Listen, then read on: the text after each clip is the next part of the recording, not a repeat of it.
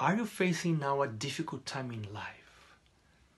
Are you struggling with a big challenge and believing that you are unable to face it? Well, the first part of Deuteronomy 20 says that the Lord is much willing to help us.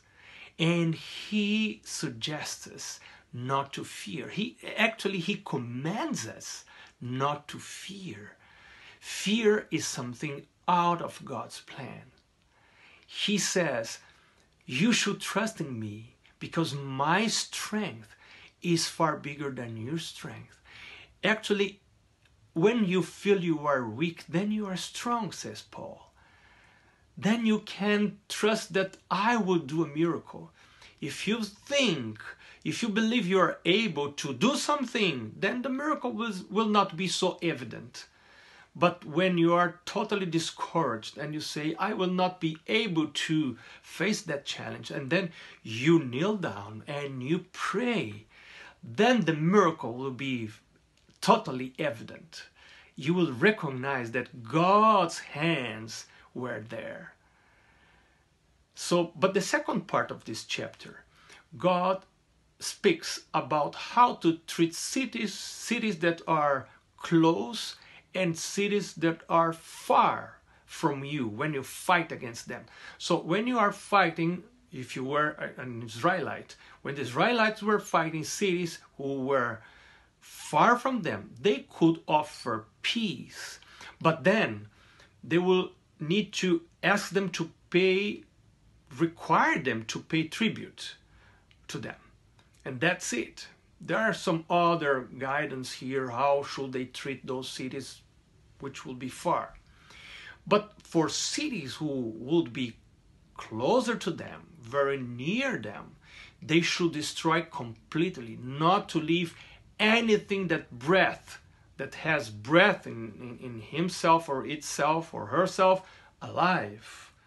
And the reason is stated here in verse 18, says, lest they teach you to do according to all their abominations, which they have done for their gods, and you sin against the Lord your God. So here we find a very interesting principle about friendship with unbelievers. If you are able to influence them to God, then that friendship is desirable. We need to entertain friendship with unbelievers in order to bring them to God. But if you see that you are not able to influence them to God, then you are being influenced by them. And so that friendship will be dangerous unless you are openly trying to influence them to God and bringing them closer to God. If not, that friendship will be very, very dangerous. So that's why we must be very cautious, even more if we have small children, because they will also be influenced, and for the rest of their lives there will be consequences on that.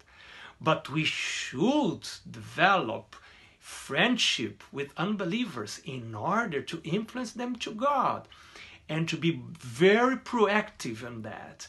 May the Lord use you as you become friend of those who have not yet a commitment with the Lord Jesus, and by your kindness, the way you treat them, they may be encouraged to decide for Christ and to be united to His people in the earth and to prepare for His second coming.